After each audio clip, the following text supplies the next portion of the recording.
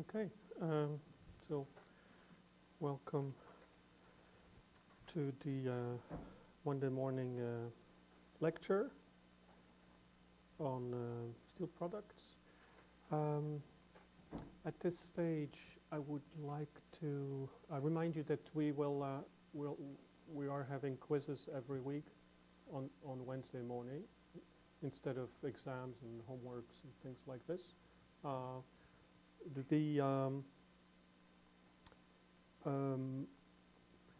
The material that I'll ask questions about will be in the slides that are now posted on the, I think, e-class, on the POSTECH system. So I don't know if you've looked at it already. There's considerable amount of material, right? So I think if you print it out, there's more than 1,000 slides or something. So there's a massive amount of data there. It's, lots of it is just for your information. There are many tables in there that you can use as reference after the course. Of course, we will not discuss every standard that there is. So don't be frightened too much by the number of slides. In addition, there's lots of photographic examples, which obviously are just there for your to illustrate things. So again, the quiz, on the Wednesdays will be very simple, 10 questions, either yes or no answers or multiple choice, so we can go through them very quickly. I would like to know now. Of course, you can always change your whether or not you register for the course. How many people are actually taking the course? So that is 1, 2, 3, 4. Okay, so I have an idea of how many copies, pages I have to print out on Wednesday. Right. Well, that's what I wanted to say, I guess, at this point. So let's quickly continue with the making of steels, right? And as I said last week, it's really important to realize that you make this steel composition in the liquid phase. So, and basically, it's done during the what we call the secondary metallurgy. And we had just been talking about how you can, for certain grades that require it, go down to extremely low levels of carbon and nitrogen by using what is called vacuum metallurgy. And I had already told you that most of the technologies today, we're using these, what's called these RH degassers, which are these big vacuum tanks that you put over the secondary metallurgy ladle here, and you circulate the liquid metal between the ladle and this vacuum chamber here, and by adding some oxygen, you are able to remove carbon and oxygen that are in solution to very low levels. And in addition, you can also make alloying additions at this level. It's very convenient if you have a machine that can do this because the loss of alloying elements is minimal. So this process, although you're mainly removing carbon and oxygen in solution, we call it degassing. Yes, and so this is the degassing. In this process, you get extremely low levels of carbon. 10. So this is 0.001 weight percent. So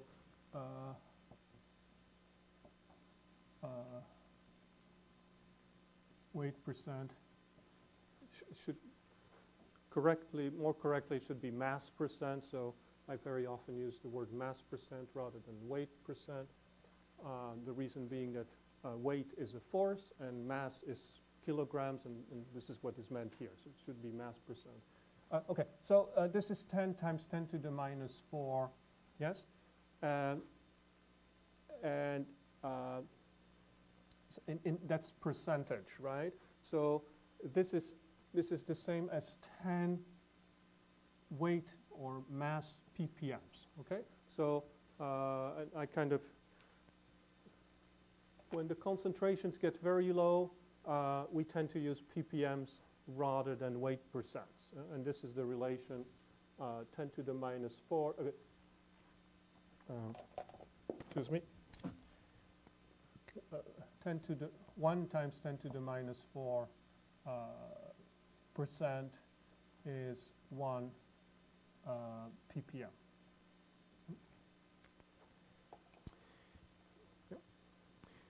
Right. Good. So basically, you can get your carbon levels very, very low, your nitrogen levels very low, and also elements such as hydrogen are very, very, very low contents. And that is quite an achievement because you are, this is done on a standard basis, on a daily basis, and these levels of carbon and nitrogen are extremely low. They're actually even very difficult to reach in laboratory levels. So this technology is quite an achievement. I also want to say that you also add some lime to this system, and the reason is to remove inclusions. Yes, and inclusions are basically micron size oxides. And you remember that we add aluminum to our molten steel to kill it. As you remember, if we don't add aluminum, we get CO bubbles, yes? And the steel becomes effervescent, and you cannot cast it in a continuous cast. So as a consequence of the addition of aluminum, you get oxides. But there are other particles, large particles that you have in the steel, which you can, which are difficult to avoid, and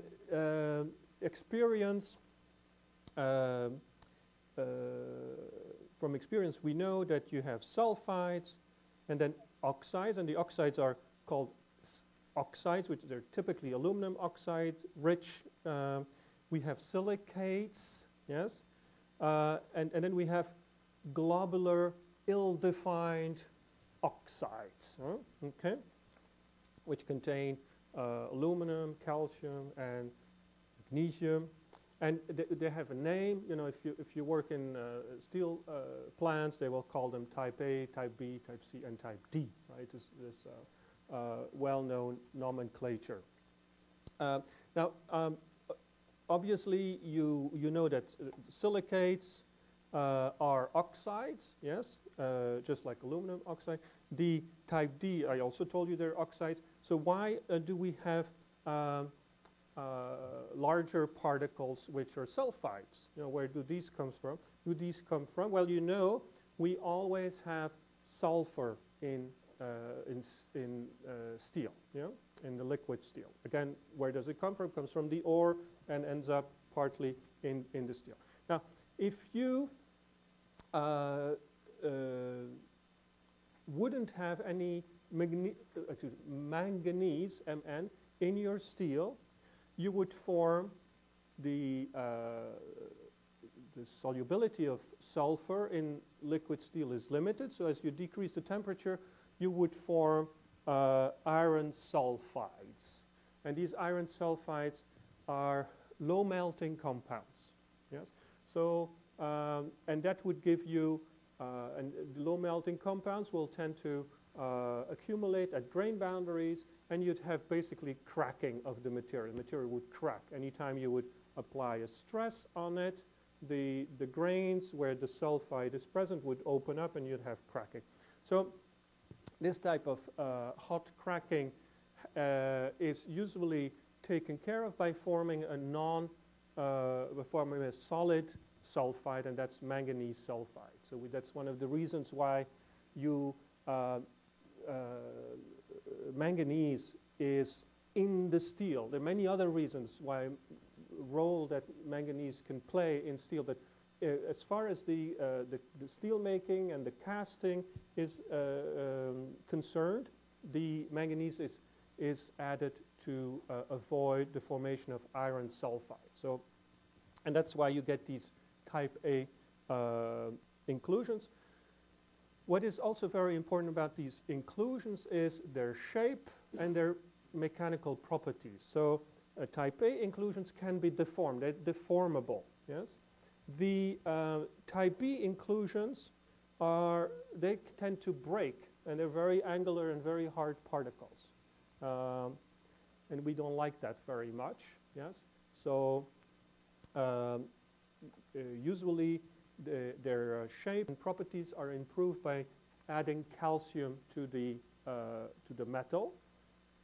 Type C are manganese silicates. They're plastic. They can also deform plastically.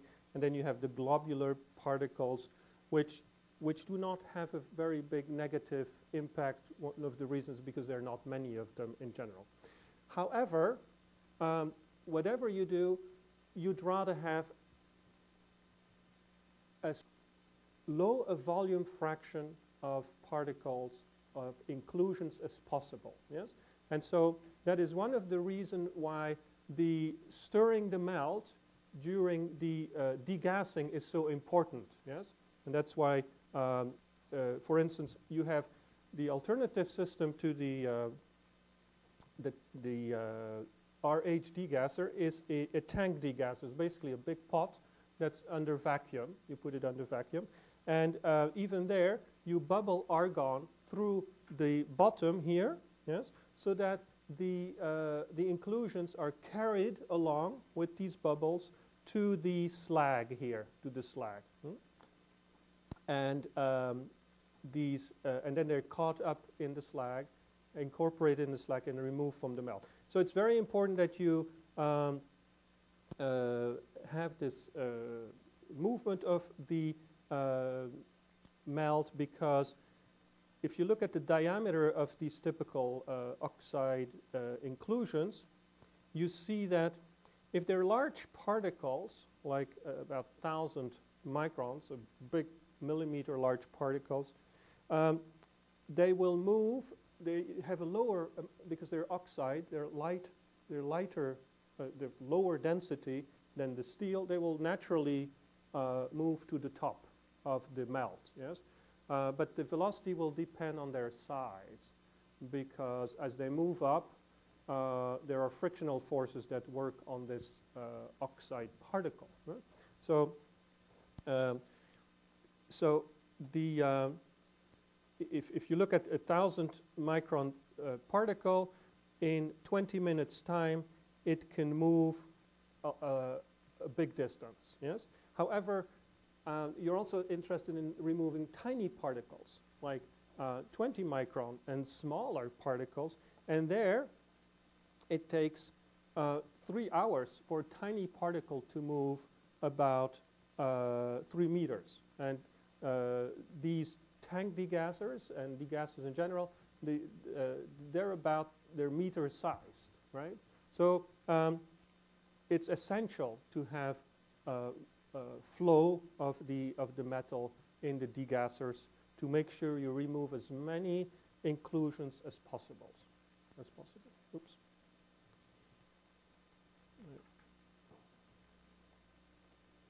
I have to do it this way. It doesn't want to. Okay. So once you have set the heat, you have set the composition, you're ready to do the caster. Go to the caster and do the casting. Most of the casting nowadays is done in continuous casting. So what you basically have is you have a turret with 2 ladles. Yes.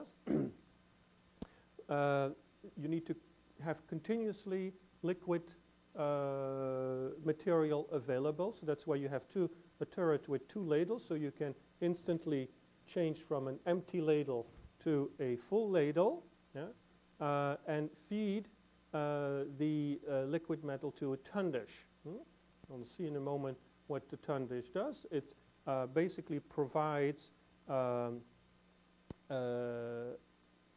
liquid metal to an oscillating mold. And the oscillating mold is a copper mold, has a special shape, and but it's basically a water-cooled, bottomless, no bottom, mold that in which the liquid metal will solidify. Yeah? It doesn't solidify 100%, only the surface layer solidifies, and as soon as this layer is solidified layer has formed, you move it down, yes, through the oscillations of the mold. So the mold moves up and down, and you basically grow a endless string of material. Obviously, because it's endless, you have to somehow cut end pieces of it once it's solidified. So most of the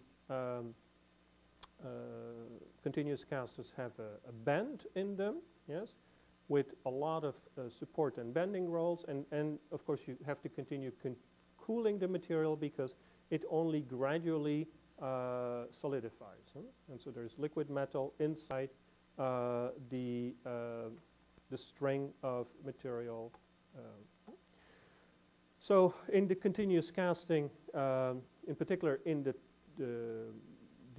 tundish and the mold, you have to keep the steel clean. You have to avoid segregations during the casting. You also have to avoid reoxidation and resulfurization. Okay, so this is how the equipment, industrial equipment, looks like. Here you have the turret with two ladles. It's very difficult to see the actual tundish is here. Also, the oscillating mold is below this platform, so you can't really see it.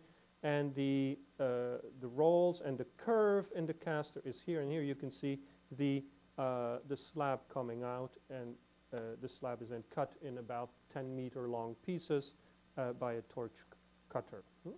So the ladle provides via this nozzle material, liquid material to a tundish. That's a flat bucket, basically, where you have the molten material. Yeah. You have here a dam and a filter to avoid too much turbulence in the tundish, and then you have various types of entry tubes. Yeah? So you can have you even have very simple tubes, which are basically holes in the bottom of the tundish, which you cannot open or close. They just pour the metal directly in the copper mold. This is an example here. Yeah. Or you have more sophisticated systems where you have nozzles, so where you can switch on and off and control the flow through the nozzles here. There's a lot of technology involved here. So here you can see the tundish, and here you see this platform here is actually the oscillating mold, and here you can see this type of what we call metering nozzle that directly pours metal into the mold, the oscillating mold. Okay, so if you look into more detail, this is the mold, the liquid, where you pour in the material. So the material comes out of the nozzle here. Yes, it flows sideways, so it flows towards the copper mold. It solidifies. You form a solidified shell. Yes, and okay, solidified shell. It's protected by usually a powder. Yeah, it's a powder, which we call flux powder, casting flux powder, yes, which work as a lubricant between the solidifying surface and the mold surface, so that it doesn't stick. Yeah. Now you can already see that there is plenty of opportunities to get defects in the surface. Obviously, there is liquid metal here. There's a thin solidified surface here. So there will be a very strong, heavy, what we call ferrostatic pressure on the surface. So the surface will bulge out literally between the rolls, the support rolls. It's very important to keep it cold, yes, and stabilized. Yeah? Also, whenever you will make a bend in the slab, you will have tensile forces working on the solidified surface, yes, in addition to this ferrostatic pressure, right? So it's really important to make sure that any brittleness is avoided at high temperature. Because don't forget, this is at very high temperatures. We're talking here about at the start of the solidification, we're talking about 1600 degrees C, yes. So liquid steel is about 1550, right? That's the melting temperature. So this is barely below that. So this skin, this solidified skin of steel is is not a strong metal, right? It has much less than 100 megapascal of strength, right? So it will very easily break. Okay.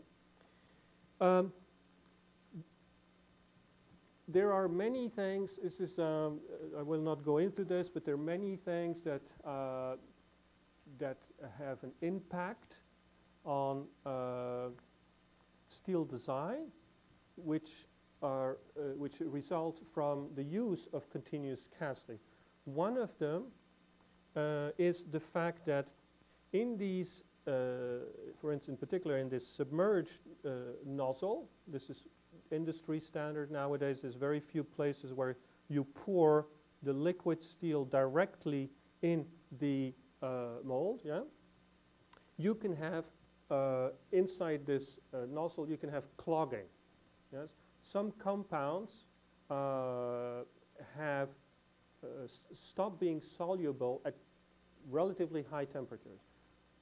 Titanium compounds are like this.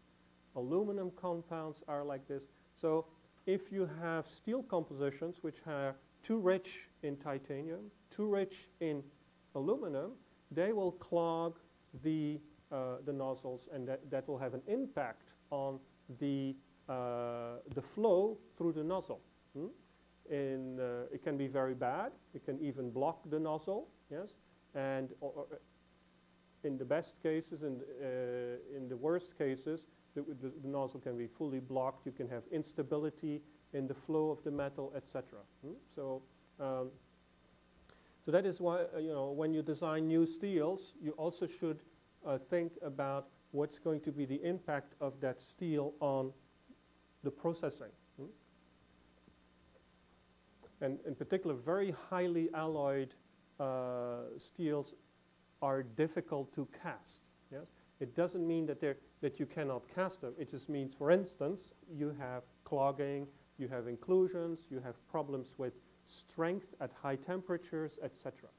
So these are elements you always have to take into account when processing steel. One of the things that helped the development of continuous casting is the quality of the steel, in particular the internal structure. Is much more homogeneous, is chemically and also microstructurally. Yes. When you cast, you probably from introductory courses in material science, you know that when you cast a metal or anything, you have what's called very often dendritic growth, yes, and this dendritic growth gives rise to very large crystals, dendrites, yes, which have generally poor properties, and then in between the dendrites you get, as a consequence of partitioning of elements between solid and liquid, you get very different compositions locally. Yeah? So in order to avoid this, you can avoid a lot of it in continuous casting, because the cooling speeds are more important, yes, and so the nucleation rates are higher, etc. But even then, you still have the risk of dendritic growth that can be addressed by having electromagnetic stirring. That means, so if this is the nozzle here that we just had, yes, and this is the copper mold, and here you have the liquid metal.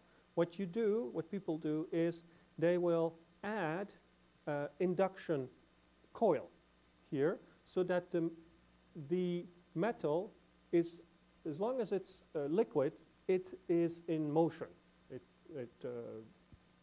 It flows inside the shell, the solid shell. And so this motion reduces segregation, yes. It also reduces temperature differences, yes, and casting microstructures. And I can show you an example here. This is a billet, it's a continuous cast billet. On this side you can see this feathery pattern, which are basically dendrites. And if you cast with an electromagnetic stirrer, you can also have a you can have a very homogeneous distribution of the microstructure with minimum dendrite formation. These mold stirrers can be placed in many places in casting to optimize product quality. And this is what is called internal quality. Yes. So minimizing structural and compositional differences across the material. I also want to just a thing on the side. These powder fluxes insulate the metal from oxygen, and they also avoid temperature losses. So they're very important elements in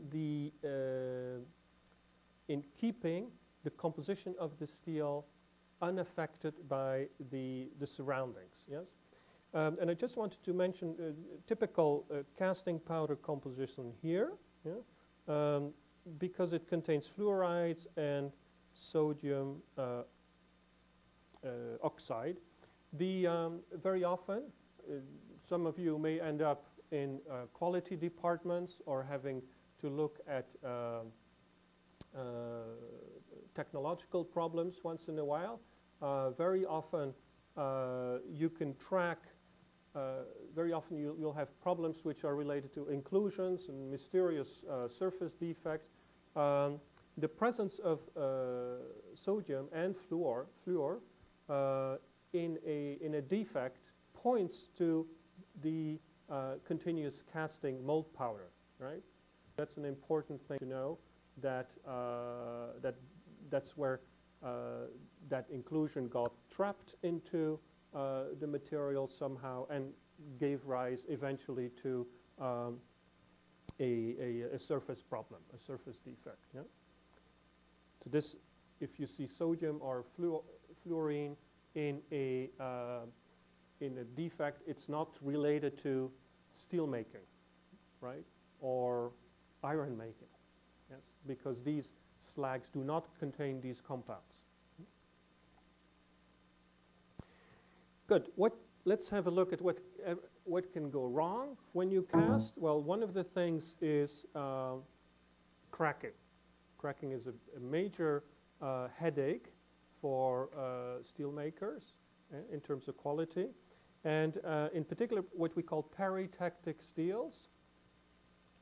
So again, I assume that you're familiar with phase diagrams, because I'm not discussing phase diagrams in this course, or assuming you have this working knowledge of phase diagram. So what does this mean?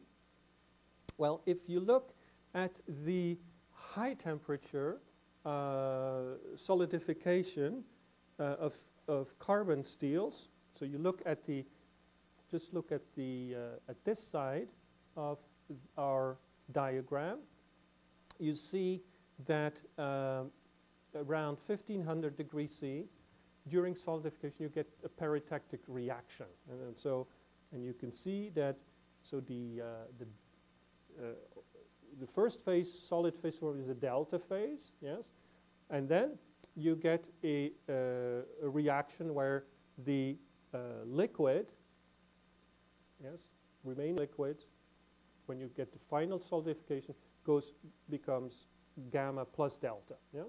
Now the interesting thing is that the first solidification, this is the formation of delta from liquid to liquid plus delta, gives rise to contraction, a volume change, and there is a second contraction when the remaining liquid transforms to solid gamma plus solid delta. So there's contraction, right? So you can imagine a big piece of material, yes, is solidifying and it's contracting, yes, twice. Right? So, right, so that this thermal contraction will give us tensile stresses, yes, and surface cracks if these thermal stresses are too important. So you can see here, so you can do the measurement of this thermal contraction at lower and lower temperature, and you see how more important the thermal contraction becomes.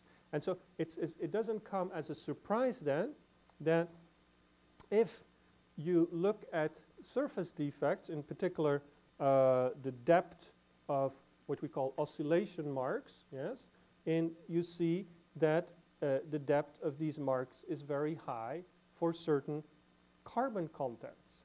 And why is the carbon content important? Well, because whether or not you get these contractions depends on whether or not you get a peritectic reaction, right?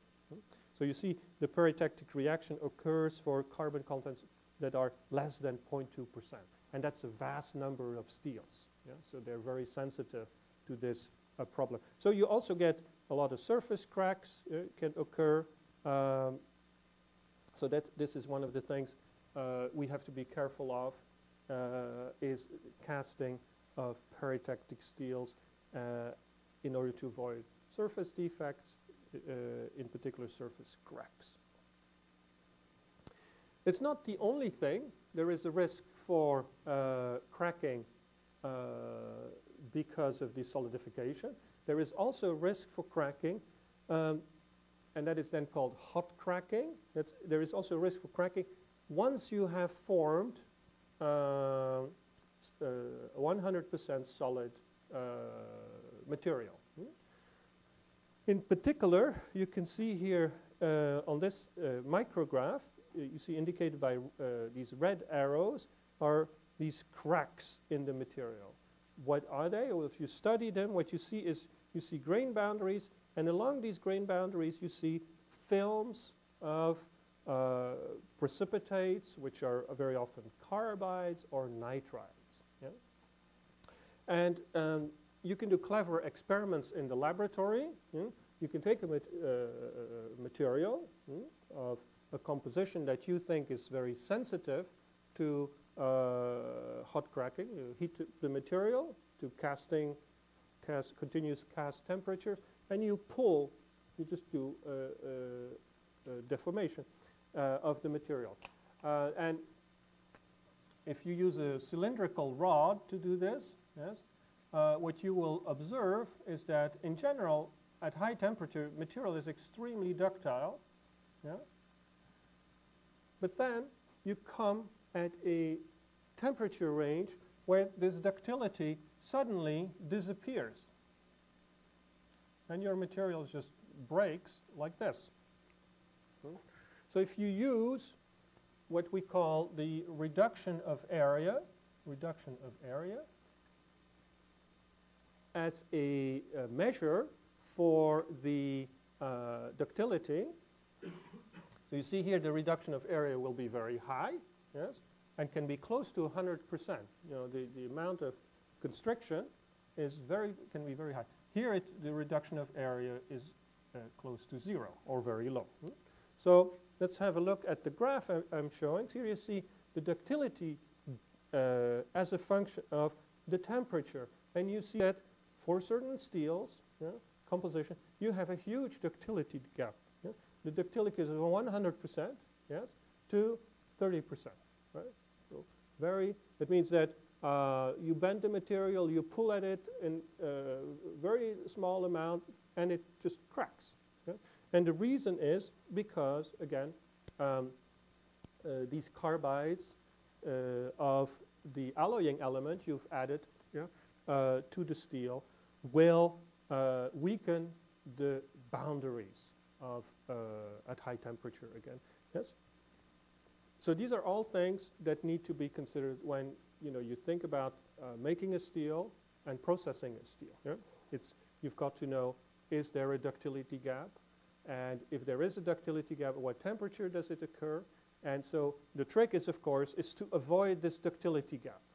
Obviously, when you're cooling down something, you have to go through the ductility gap.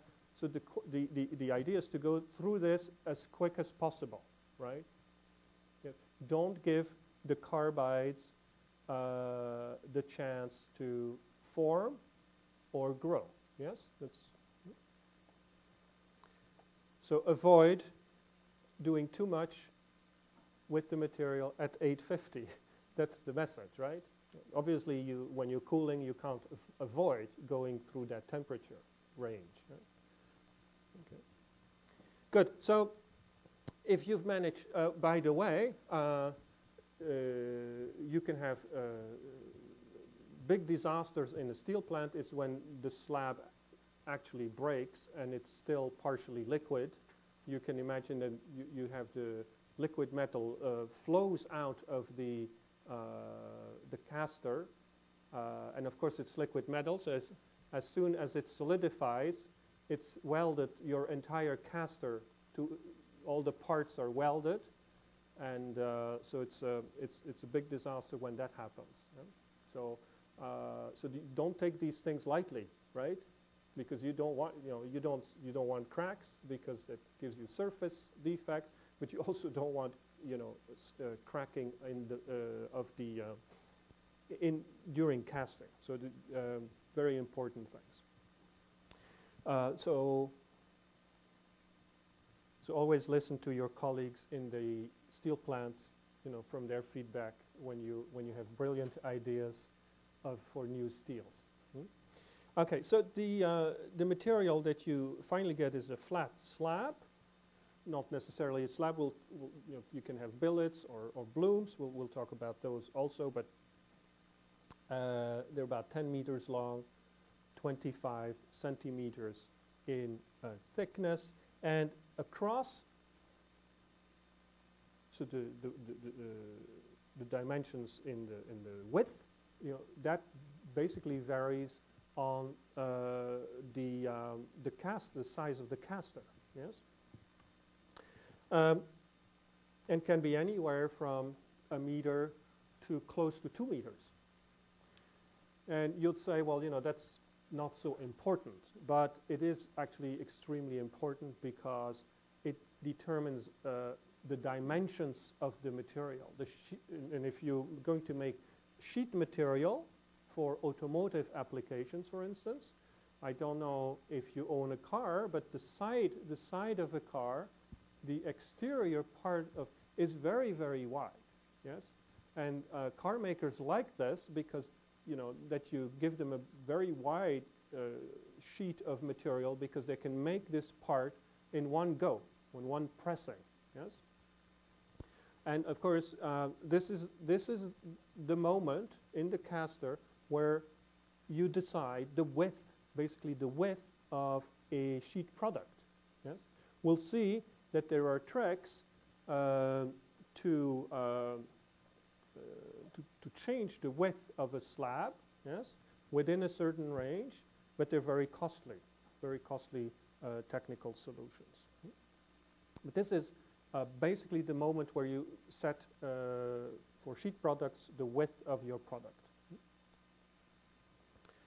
So what happens afterwards, and we'll go into more detail in this as we go along, so I'm not, you basically, if you're processing sheet products, this is the route, but you get very similar processing for other types of products.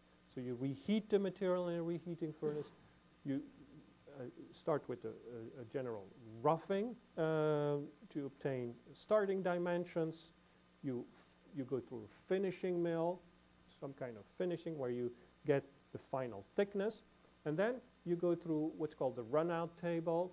It basically looks like a cooling device. However, it's a very important cooling device because that's where you get all the transformations. The phase transformations occur. So up to here, you can basically assume that you do all the processing in the austenitic range, in homogeneous austenitic range. After the run-out table, you get the room temperature microstructure, which you coil. One of the things that happens with continuously cast products, yes, is that they end up being extremely long, right? Not just a little bit longer than the original slab, but much longer than the original slab. So let's calculate how much longer. Yes.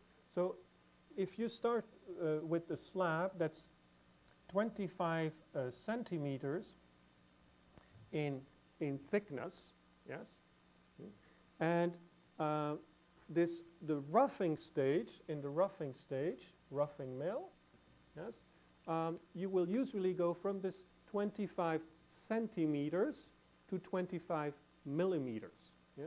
So you go to 25 millimeters. 25 millimeters. Yeah? So that's basically tenfold reduction. Yeah? Tenfold reduction. Rolling is what we call a plane strain deformation, right? So there is no width change. That's what I mean. That if you make it 10 times thinner, it becomes 10 times longer, right? So something that's 10 meters becomes 100 meters. Yeah? And during the finishing mill, you go down typically, obviously there are variations, but if you want a typical number, a few millimeters. So let's say a number that's not too bad is 5 millimeters, 6 millimeters. So that means that you go from 100 meters now to, and I can't even draw this here, yeah, to 500 meters. Yes, half a kilometer. Yes. So in addition, yes, you have the speed at which things happen increases a lot. Yes. If this moves at a certain speed, yes, and this has to move at a certain speed, yes, and this to keep temperatures constant, deformation, the amount of deformations has to be, let me say it differently, the mass flow through the equipment has to be the same. So see, if you have a steel plant, what comes in must go out. If it doesn't, like if you have more coming in than coming out, obviously you'll be accumulating steel. Yeah. So what comes in is basically velocity times time, and what comes out is also velocity times time. velocity times the time will give you. So you will basically get a large increase in velocity of this. Yeah? So this thing will move much faster through the line than the slab goes, right? So so that means there'll be lots of challenges to get the transformation right, the temperatures right, etc. And so we'll see this in more detail. But basically, if you want to look at things a bit simply, you go from 12 to 1300 degrees C in the reheating down to when you end up here in the range of 550 to 780 degrees C. And there is a temperature decrease that's relatively small as you, in terms of the cooling rate, up to the end of the finishing. This is all austenitic, and then you cool down to get your transformation in your microstructure. Okay, so this brings us to the microstructures. Okay, so what are we talking about with microstructures? It's always a problem of the scale, right? Obviously, when we talk about industrial processes, big industrial processes, we talk about the macro scale. So we talk about meters, size objects, centimeter-sized objects. So things that we can see with eyes or with cameras. Okay. The microstructure goes from what's called the mesoscale, yeah, that's sub-millimeter scale, micron scale, yes. And to observe this in the correct way, you would need at least an optical microscope. And very often today, if we want to say anything that makes a difference or that's valuable in both research and steel technology, you need to use have a better knowledge of what's happening at the submicron scale down to the nanoscale. And so we're going from the mesoscale to the atomistic scale. And for these, you need electron microscopes typically to see things such as what we see here, dislocations, or nowadays we're blessed with high-resolution microscopes, so you can even go and look into your steel at the atomic level. So this is, for instance, the iron lattice for ferrite resolved by an electron microscope. Yeah? And you're very fortunate because on the POSTECH campus there's lots of equipment that allows you to look at these materials. Yeah? So the steel we're looking at in terms of material, what kind of a definition could we give to it in terms of structure? Well, we're all familiar with quartz crystals. Yes, we know that this very crystalline microstructure is due to the internal structure of the atoms.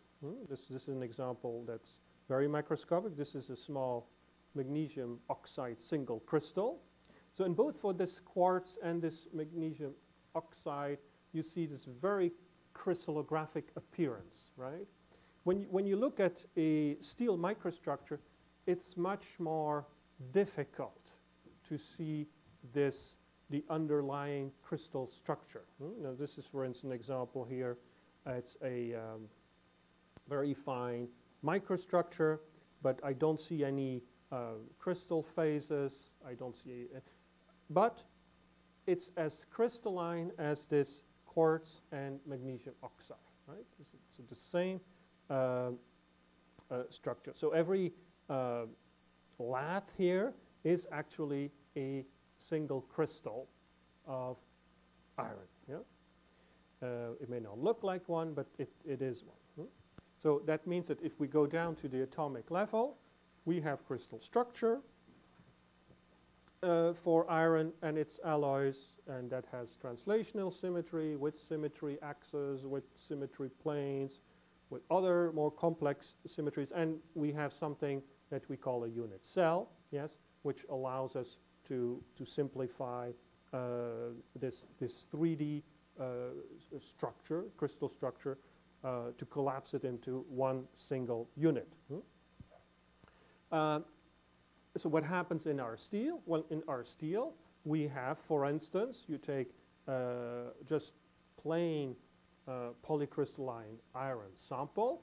That's the unit cell of this BCC iron at room temperature. And our steel is basically consists of an agglomeration of little crystals, yes, where the unit cell has different orientations. Yeah?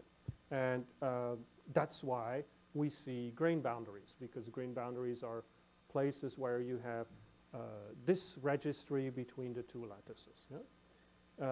Obviously, the degree of misorientation can vary. Yeah?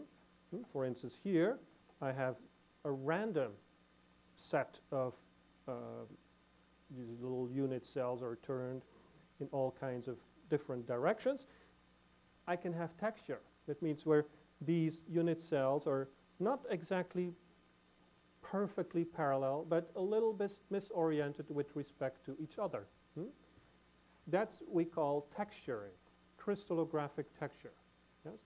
And that's very important for many steel products, because processing very often gives rise to pronounced texturing. Yeah? In certain cases, the texturing is actually used to get specific properties. And then we'll see an example. In the case of many sheet products, we try to have extreme texturing of the sheet to get the best possible formability. We'll see later on, not at the early stage of the course, but later stage in the course, we'll talk about electrical steels, and there we will see that we also have extremes of texture to achieve magnetic properties. Okay, so texture and processing is important. You also know that there are two so-called allotropic forms of iron. So iron is a polymorphic substance. You have a low temperature BCC structure and a high temperature FCC structure. And this is their unit cells. Why they exist, yes, is a long story. Yeah, and I'm not going to talk about this, but you know, but it's basically there is a magnetic reason why we have these two phases. Right? And the only reason why, in particular, ferrite is stable at room temperature, it's because it's ferromagnetic. Okay, but I won't talk too much about this, as I'm sure it's covered in other courses, and we're really talking about products. One of the things I do want to say about these two unit cells. So let's have a look at the unit cell for BCC. It has a lattice parameter of about 0.289.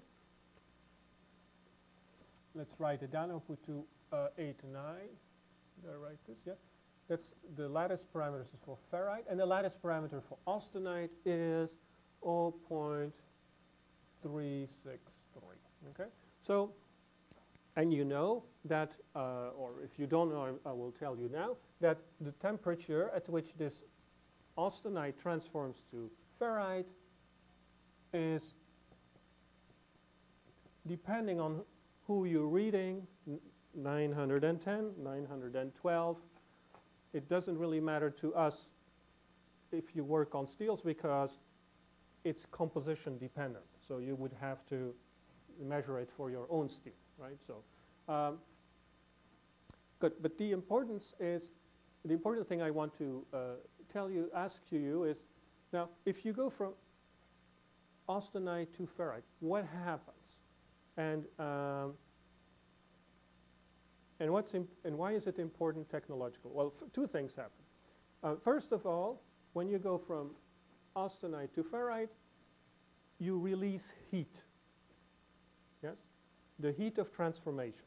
Right? So there will be a considerable amount of heat will be released. Yes? And we'll see that that has an impact in technology, because that means if you want to cool steel and as it transforms, you will have to provide the cooling power, yes, enough cooling power to achieve the cooling rate that you want. Okay. There's another thing that's interesting, is that if I were to ask you what happens, they have different lattice constants, right? Like this one is a larger lattice, larger unit cell than this one. So what happens, something must change to the size of the material as you go from a large to a small unit cell. And that's right, you have a volume change. So yes, and we use this all the time to actually track the transformation by a technique that's called dilatometry. Yeah? But what is more interesting is the volume change. I want to let you know is that when you go from austenite to ferrite, you would think that on the basis of the lattice constants, you would have a contraction. It's not a contraction.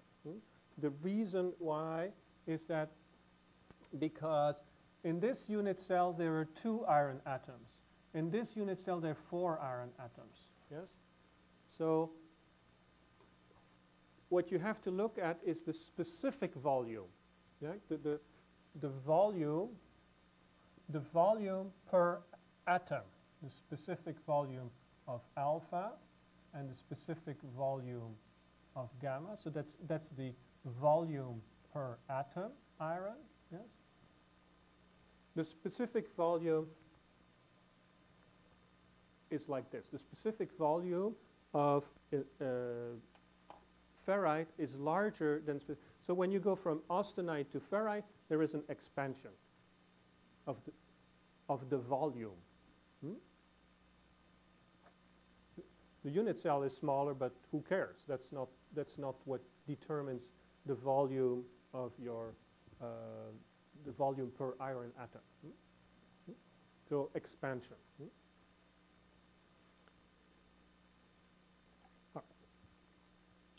Okay.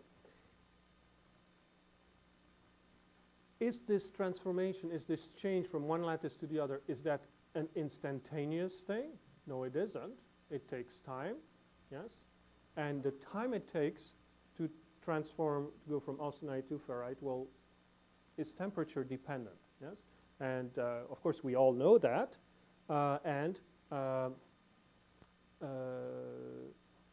that is the reason why when we discuss steel products, we will be talking about transformation time temperature diagrams and continuous transformation time diagrams. So what it basically means is that when you go from austenite to ferrite, yes, the transformation is not instantaneous, but you have to study it via a temperature time diagram, which tells you how fast the transformation goes.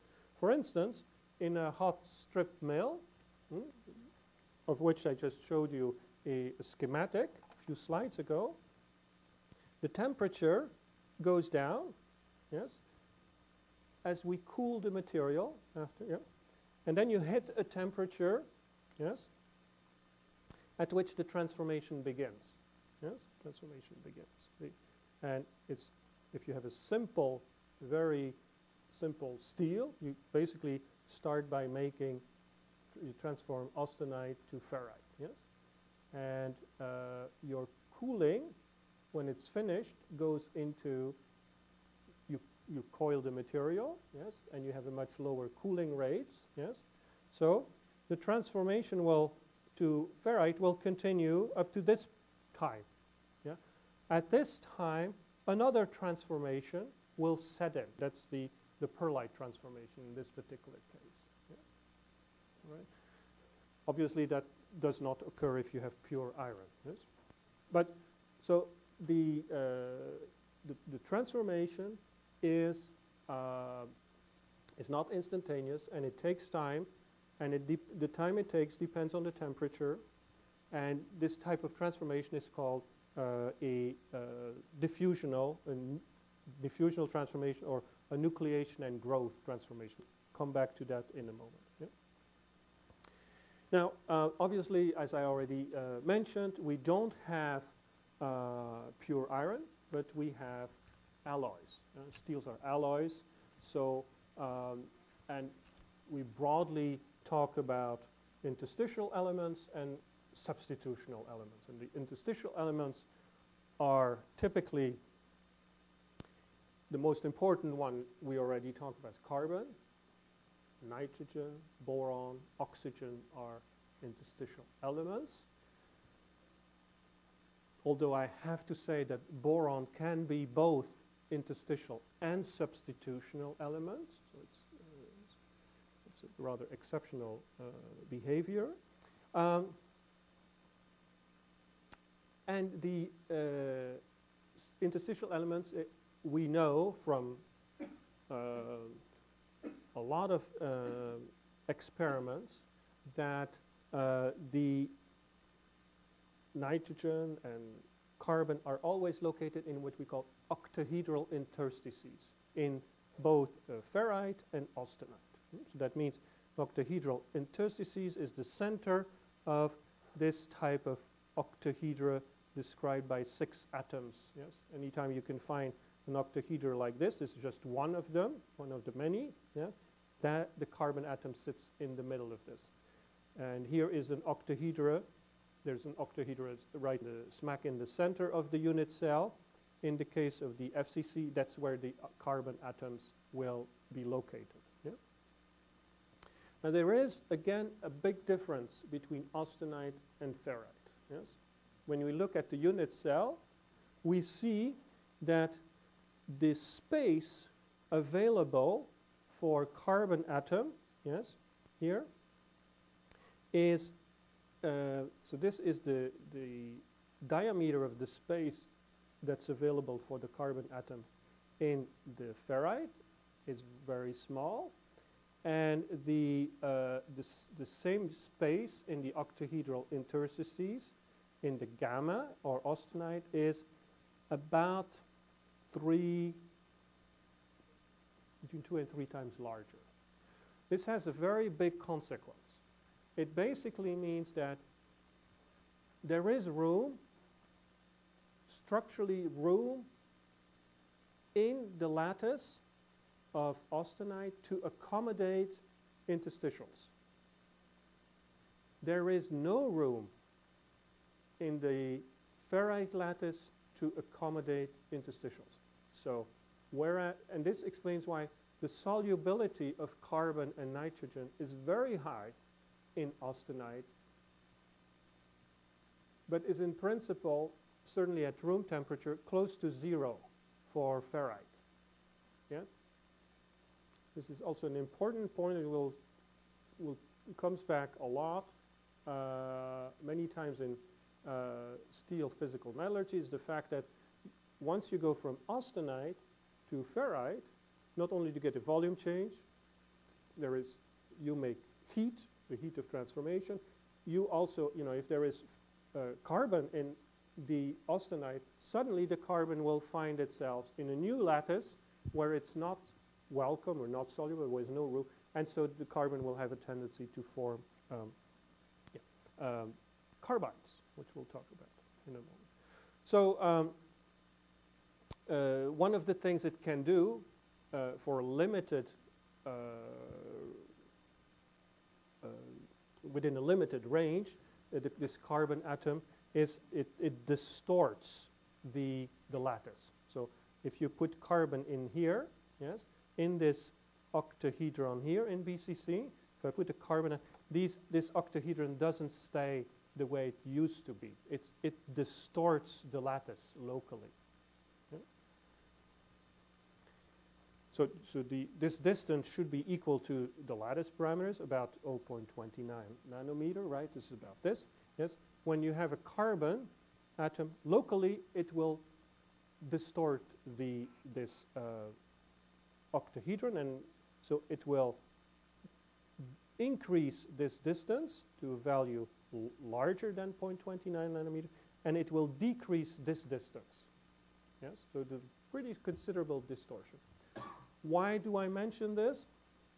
Because we will see that the presence of atoms in steel has an influence on the strength of the steels. And one of the reasons is because the atoms that we add to steel distort the lattice elastically. This is an important elastic deformation, and that has impact on mechanical properties, which we will discuss as we go. The other type of elements that we have in steels are substitutional elements, yes? So they're just sitting in the lattice where normally an iron atom would be, so they substitute iron atoms. They also influence the lattice locally. They can result in lattice expansion. If you add chrome, manganese, molybdenum, the lattice will expand.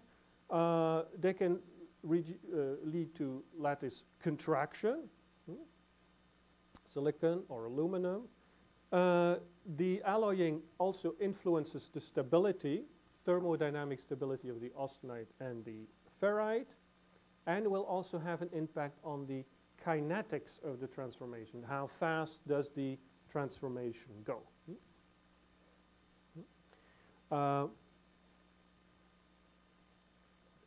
There are certain atoms that are very similar in size to iron, by the way.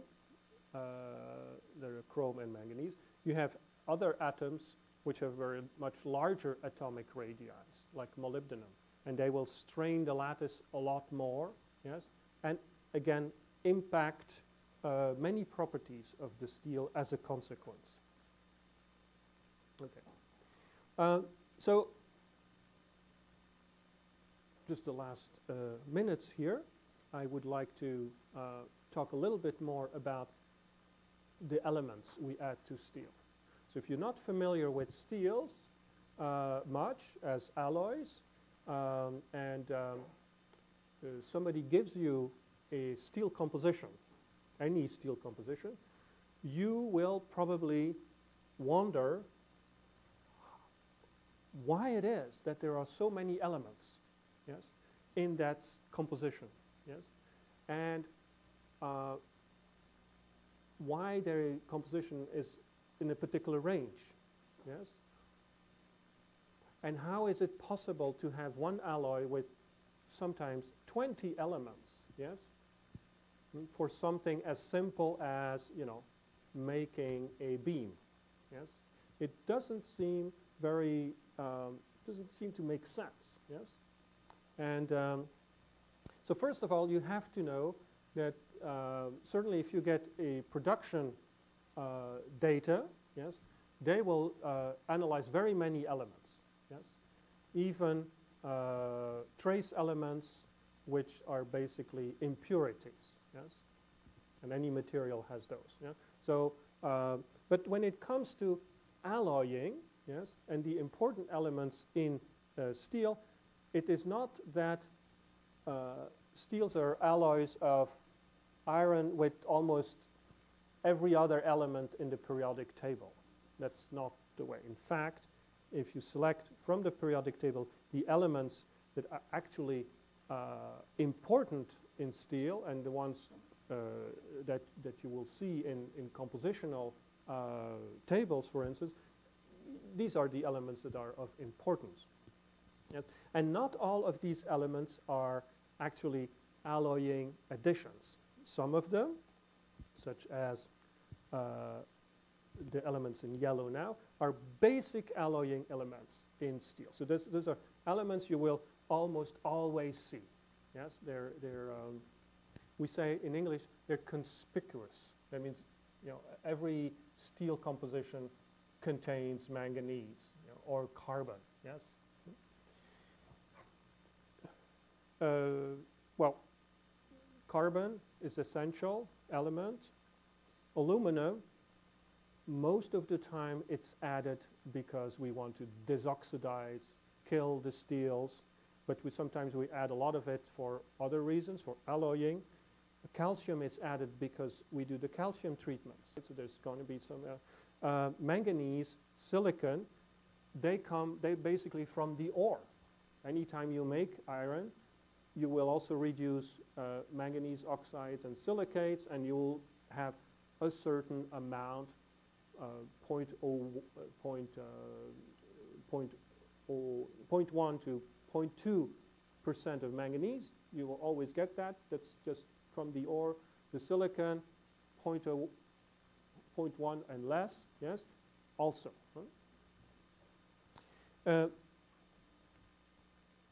Then you have, and these yellow elements I just present, these are elements you actually don't mind having in your steel, yes?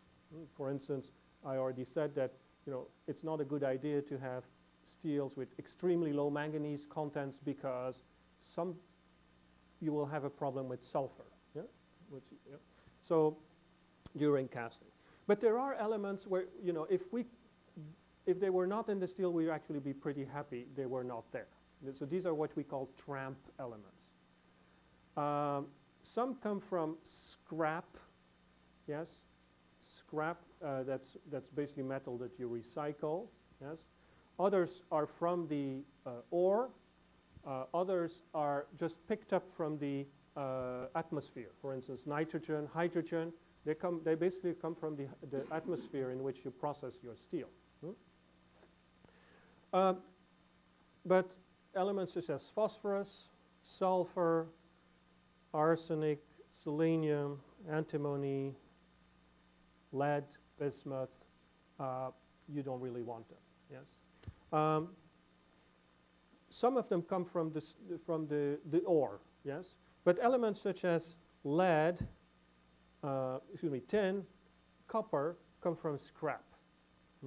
For instance, and that's why you have expensive scrap and cheap scrap. Expensive scrap, that's where it has a guaranteed extremely low content of copper and tin, for instance. Where would the tin come from? Well, any can, steel can, yes, is tin coated, right? So it's a thin on the interior, thin coating of tin. And so, you know, if you use tin to control this, by the way, where would the scrap come from? Obviously, I already told you if you work with electric arc furnace, you use scrap, right? If you use the other route, the basic oxygen furnace route, there's no clear why we would need scrap. You do need scrap to cool the temperature of your molten metal. Say your temperature too high, well, you just add some scrap, right? It will pick up heat to melt, right? So you'll be able to reduce your temperature. So that's one of the reasons why you would do this. There are other reasons, but that would be, you know, a very simple reason. So at that time, you know, your scrap could be contaminated with copper wires, you know, from electric motors, for instance, etc. So, so we call them tramp elements. You know? So they're unwanted, and because they have negative impacts on the properties, mechanical properties, you try to get rid of them, yes? Or you try to control them, yes? Or you try to track them in your composition. Yeah, it's 12:15. I will continue this part Wednesday. Okay, and yeah, remind you of the quiz. Best way to learn is just go through the slides, you know, try to understand them or remember what I said. That's pretty much it.